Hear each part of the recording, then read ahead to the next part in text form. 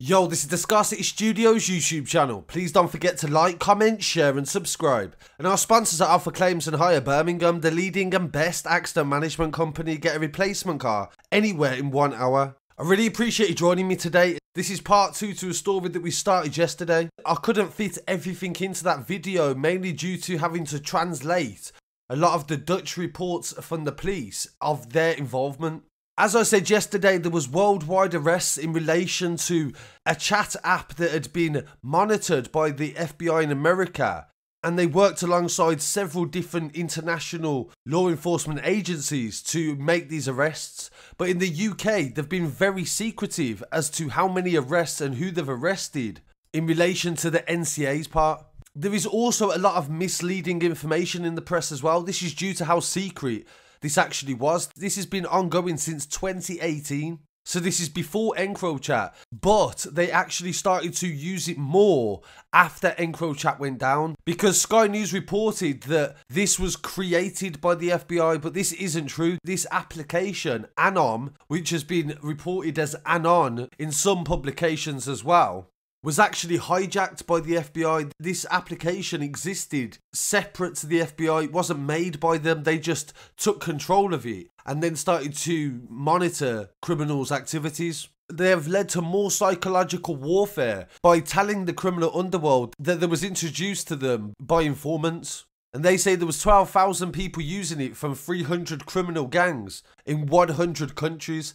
And the only thing the NCA and the UK have said about it is that they've carried out multiple operations as a result of a sting, codenamed Operation Trojan Shield. A spokesperson for the NCA in the UK said they're proud to have been partners in what was an innovative and complex operation to target criminals operating globally and using encrypted communication platforms. As part of this, the NCA has conducted multiple operations targeting organised crime groups involved in drug trafficking and money laundering. The operation has demonstrated that in the face of the rapidly evolving threat from criminals exploiting the fast expansion of technology, the NCA is committed to working alongside their international counterparts to prevent this from happening. So this is really interesting because the NCA has recently come under criticism from Dutch police for releasing too much information about their operations with other counterparts in order to get warrants and stuff like this. So the NCA are basically super quiet about the details, and this is quite funny if you watch our video about the Dutch coverage of EncroChat and the courtrooms and what the prosecution's saying in the Netherlands about the NCA. This would definitely make sense as to why they're being quiet. They go on to say in the Evening Standard press release that they would not give any more further operational details about what had happened with the arrest in the UK or about the estimated number of Anom users in the UK. So again, that supports my theory that they're being quiet because of recent criticism from international counterparts. So this is getting more and more interesting every single time. And as I said, I've got the Dutch arrests and everything they did as well. So that is what the NCA have said about it. And this is the official statement from Europol, who is the police force for the whole of Europe. They say 800 criminals have been arrested worldwide in the operation against encrypted communications. It sounds quite bizarre, doesn't it, to say there's an operation against you having private communications. But this is the reality of the world that we live in. The US Federal Bureau of Investigation,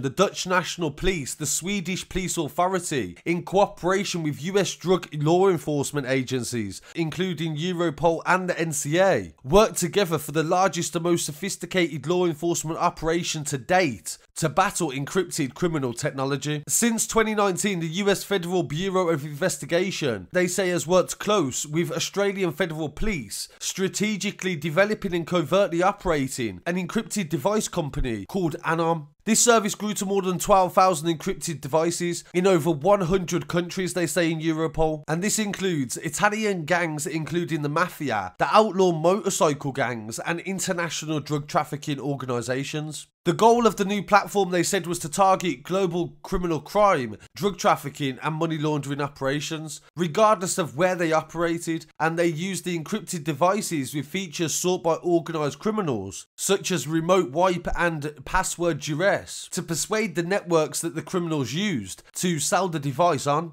The FBI and 16 other countries worked in collaboration with Europol and intercepted 27 million messages. And they have been reviewed over an 18-month period while the Anom's criminal users discussed their activities. The operation was known as Greenlight, Trojan Shield and Ironside. It was one of the largest, most sophisticated law enforcement operations worldwide in their history. They say they've done 700 house searches and made more than 800 arrests and seized 8 tons of cocaine, 22 tons of cannabis, 2 tons of synthetic drugs and 6 tons of synthetic drugs precursors. They've also found 250 firearms, 55 luxury vehicles, and over $48 million in various currencies and cryptocurrencies, and also spin-off operations that were carried out in the weeks that led to this. The criminal networks had a huge demand for encrypted communications, they said, and to facilitate the criminal activities, however, the market for encrypted platforms is considered to be volatile. And in July 2020, the EncroChat encrypted platform was dismantled by the French and the Netherlands, but that isn't true. The Netherlands have dismissed any involvement in taking down EncroChat. So even Europol have made the mistake of accusing them, because the Dutch say that isn't the case. The international operation sent shockwaves through the underworld across Europe and was followed in 2021 with the takedown of Scarcity by French police and Belgium. They successfully blocked the encrypted communications network of Scarcity and made dozens of arrests. Both operations, they said, gave insight into the unprecedented amount of information that was shared among criminals between those platforms in that short space of time. Europol set up the operational task force for Trojan Shield, they said, and provided operational support worldwide for any participating countries. They operated as a criminal intelligence hub and facilitated the exchange of information and coordination with other investigations supported by Europol. So this definitely shows the extent as to what the international law enforcement agencies were working together to execute this effectively. In relation to what they've done in the Netherlands, Dutch police have said in a statement that the large-scale operation Trojan Shield has once again provided massive details into the encrypted communications of criminals. And they say in their statement that it's been going on since October 2019. So the FBI started it in 2018, the Dutch police got involved in 2019, and they started to take cases from former EncroChat users at the end of it as well, towards 2021, as people started to leave EncroChat and Scarcity and went for Anom. The messages were intercepted, they said, and this has done a lot to the crypto communication community. And the government has developed and managed themselves along with the Australian police and FBI to lead this investigation. Dutch police say that on the basis of the information from the intercepted messages, various raids have taken place in the country. So far they've arrested 49 suspects, 25 drug locations, production storage, and also tableting locations as well. They've been rounded up, the police say, and the police have seized massive quantities of drugs. 8 firearms and more than €2.5 million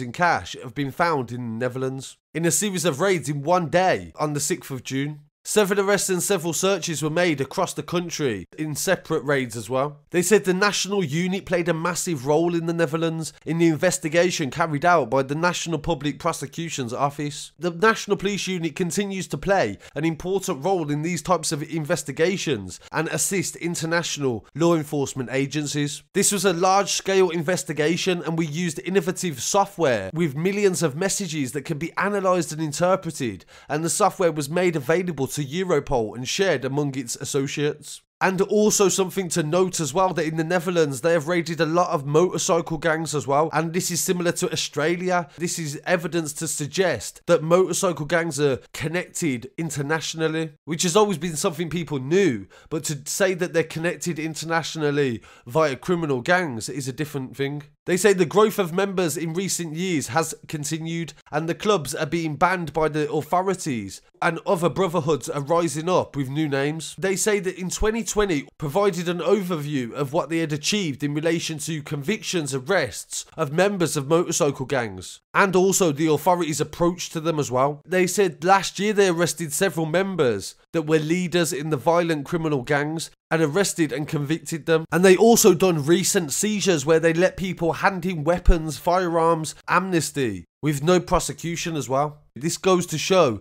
that this is really just the beginning, and especially in the UK as well. If the NCA are not revealing information they have, then that definitely means they have a lot of information.